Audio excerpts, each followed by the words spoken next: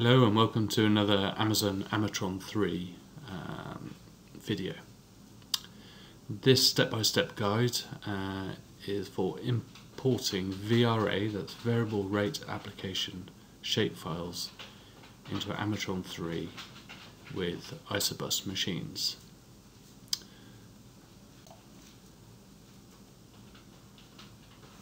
This guide is valid from Amatron3 software version 1.06. We'll start by switching the Amatron3 on with the power button, and the Amazon symbol is briefly displayed. So first off, we need to import the VRA file. So make sure that's on your USB stick and securely located in the Amatron3. Then we press the toggle button, press and hold it for 3 seconds, and the menu overview will be displayed. So you can change these settings in the setup menu on how the toggle button works, and there's another video on YouTube about that. But we'll select GPS switch first. So press the enter key in this case because it's highlighted already. It brings up the GPS switch menu, and you can see there's no job started, field name is unspecified, and we can't see our machine yet. So first off, we'll press F1 field data. And the previous field that's been spread is shown here. And best practice is to first press F1 to clear the field and start afresh. It will ask you if you want to store the current coverage map. In this case we're going to press no. If you wanted to store it, you'd probably have to make a reference point first. But in this case we'll click no. Okay, so we've got a clean field now, and you can see in the top left hand corner it says unspecified. Now we press F7 to import the shapefile, and it will ask us what type of file we want to import. So we're going to scroll down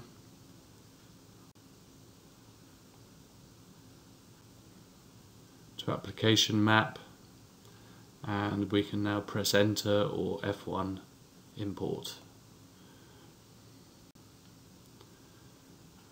Okay, and now we can see a list of fields at the bottom with an approximate distance to them. So I need to select Byford's winter wheat. So I use the keypad to scroll down.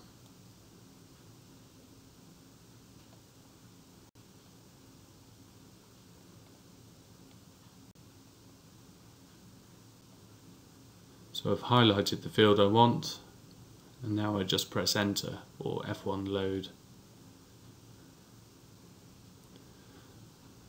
And on the next page we've got the rate calibration. There's a list of the different rates that are found within the map. You might have a couple of different options or different lines, but you need to highlight rate cal as this has.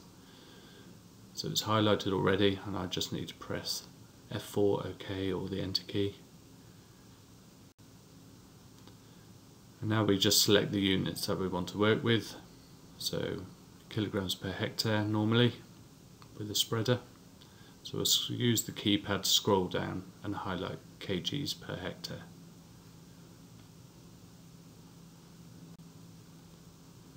Now press the enter key,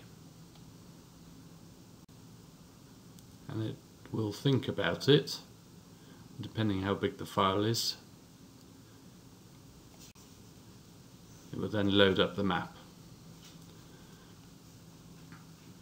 Okay, at this point we can, if we want to, change the rates. So if I was to press key F2, I I can change all the different rates by a set amount in percent. So use the keypad, and I'm going to change the rate to 113%, and then press the enter key. And you can see on the left hand side now the rates have changed by 13%. So 100% is the base rate, and I've changed it by 113%. So it's gone up by 13%. If you need to, you can change individual rates. So use the keypad to highlight the rate on the left hand side in the column. So I want to change this rate from 117.52 kilos. Now I need to press F3,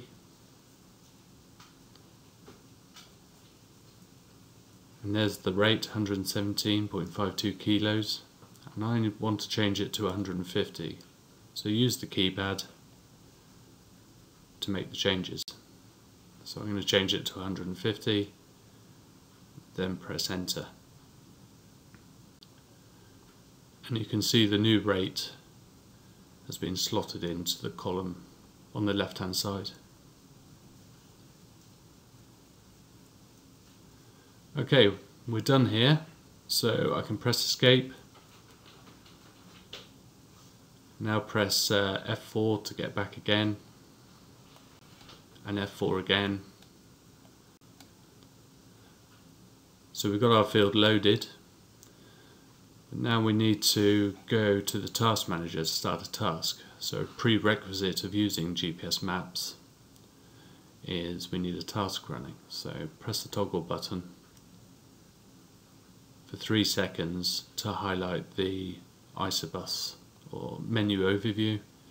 Now I need to press the up key to highlight ISObus and press enter. Okay, so I've already prepped my USB stick for the tasks. There is another video on YouTube about that, and I need to just press F1 to enter the task menu. Okay, first we press F2, and you can see there's no tasks started, completed or anything yet, so I need to press F2 to create a new task. There's our new task with its time and date stamp, and I need to start that task first by pressing F2, and now the job is started. So using the keypad, we need to now tell it to use or verify that it's using the GPS maps as its set point for the rate. So use the keypad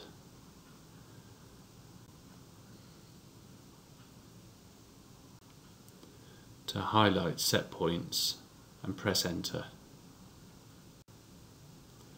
And you can see the machine, the Amazon Z80S, and its set point is already set up for GPS maps, and you can see the field name Byford winter wheat there automatically. If I press the enter key now,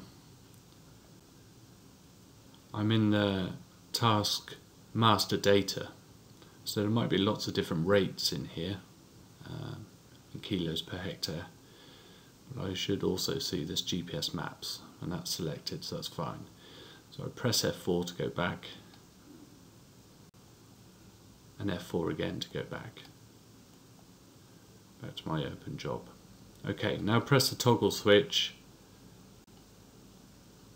and we've got our machine menu here. So if you press key F1, we're in the machine menu, the work menu, and I can start the discs and turn my border control and whatever else I need to do on, ready for spreading.